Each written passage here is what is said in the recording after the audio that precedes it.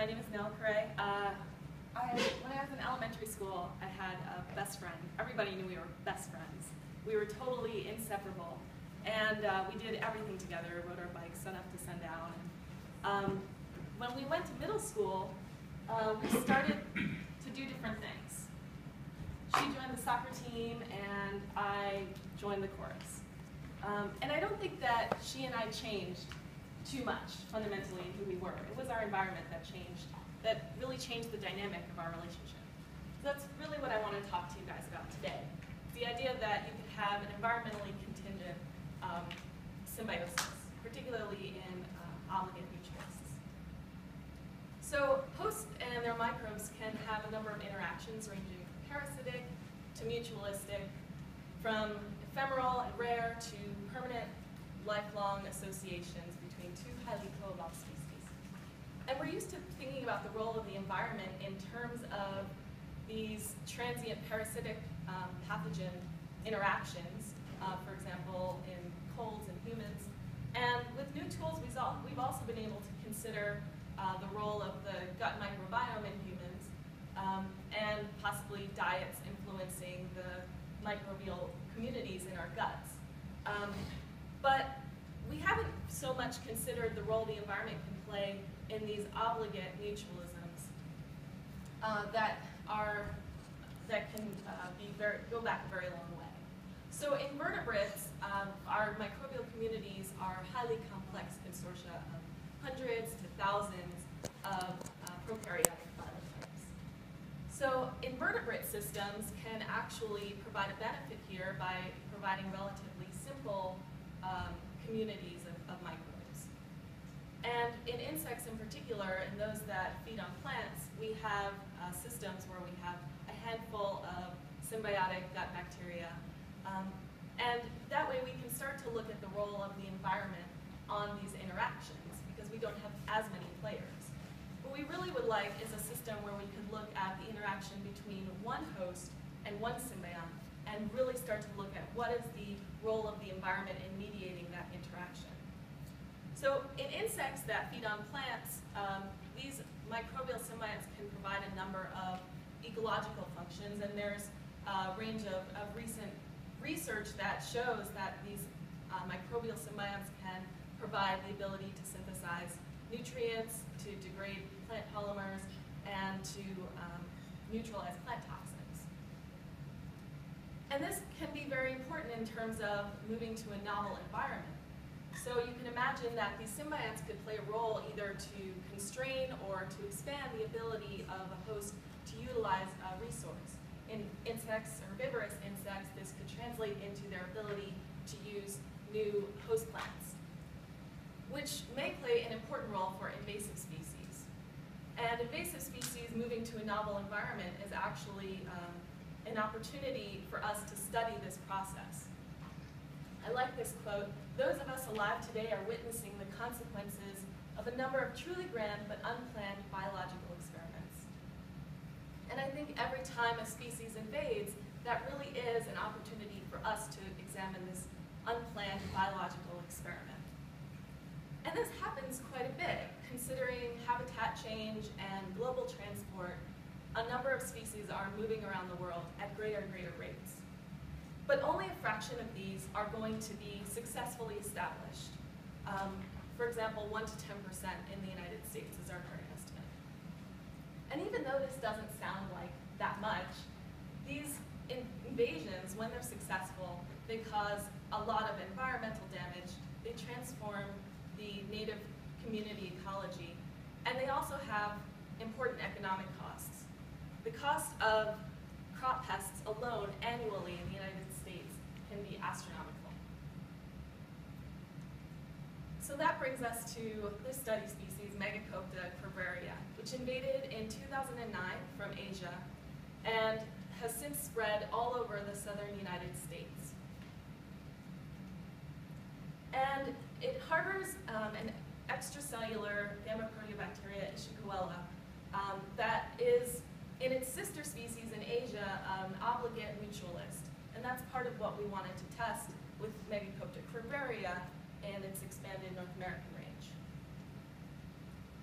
And the question we wanted to ask was, is it possible that this obligate, vertically transmitted bacterial symbiont in its relationship with its host, the benefits that it provides to its host, are those benefits universal, or could they possibly change in the context of different environments? So within this system, we wanted to look at the impact of the symbiont separate from the impact of host plant, and could these two factors potentially interact? And we're able to do this in Megacopta because of this unique feature of its biology. Actually, mothers transmit vertically these symbionts in these externally packaged symbiont capsules that they then oviposit along with eggs. And nymphs that hatch out can then access and probe these capsules to ingest the symbiont and establish the symbiosis. And this provides us a powerful experimental tool. So what we did was, our lab, Nicole Gerardo's lab, along with a number of undergraduate assistants, I couldn't have done all of this by myself. We separated the eggs, the symbiont capsules from the eggs, and then surface sterilized the eggs. He treated a portion of the symbiont capsules to result and reconstructed the egg masses to create a disruptive symbiosis as well as a normal symbiosis. And then we tracked the impact of this on the host development over time. We also wanted to look at this over different contexts. And we chose this is the putative preferred host plant for Megacopta. It's often called the kudzu bug.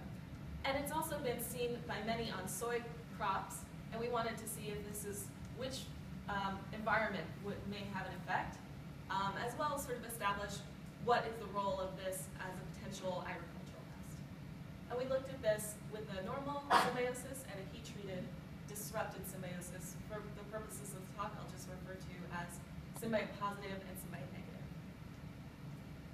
And again, looking at outcomes for the host fitness, development time, juvenile survival, and adult body size.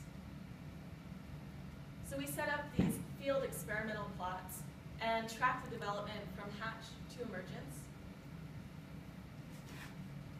and gathered this information weekly. We would go out and count how many bugs are on each plant in these tents every week. And that went on for 23 weeks. So it was quite a fun time with a lot of them. And so as you can see here, there were differences observed. The impact of the symbiont was apparent. In the filled circles, you can see the symbiont positive treatments, and the empty circles are the symbiont negative. So there's definitely an impact of the symbiont. There is also an impact of host plant as well.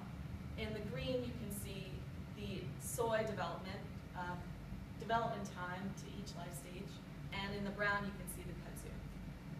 And what's interesting is that they developed faster on the soy than the kudzu, which we did not expect.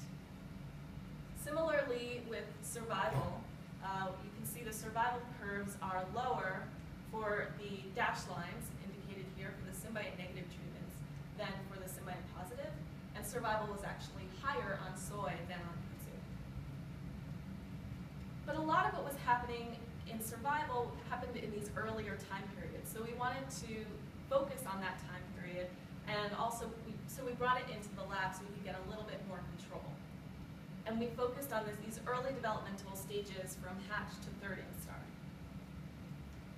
And in that time period, we saw, for development time, symbiont absent treatments had much longer development time, which was very consistent with the field.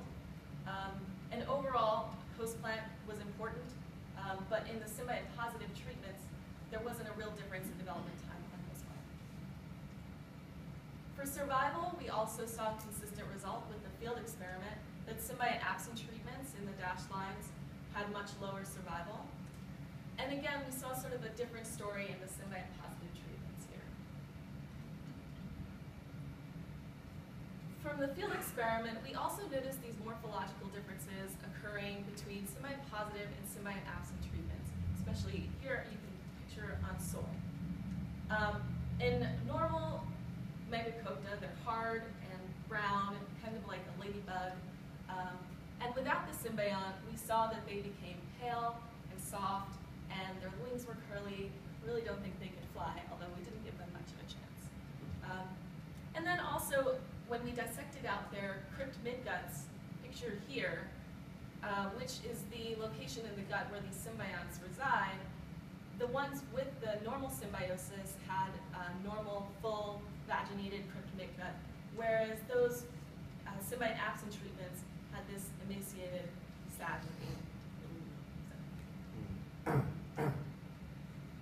In terms of body size, we also saw a difference here between the host plants, and we saw an effect of symbiont as well as an interaction between these two factors.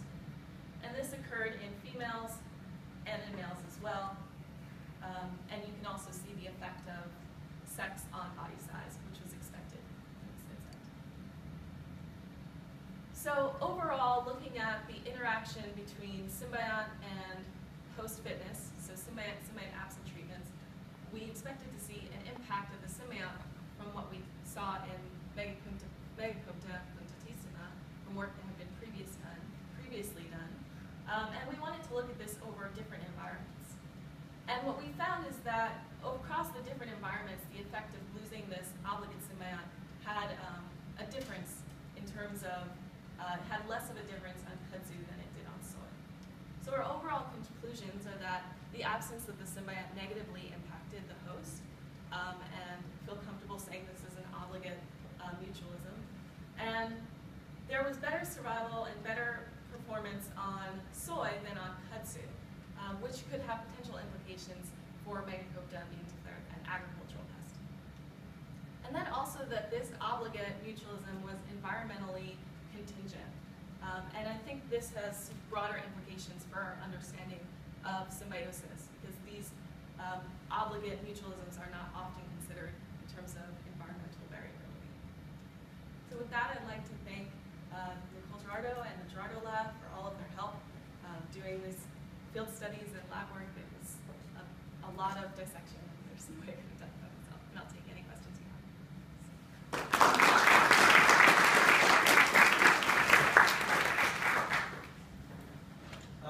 So I already thought kudzu bug was declared a pest on soy.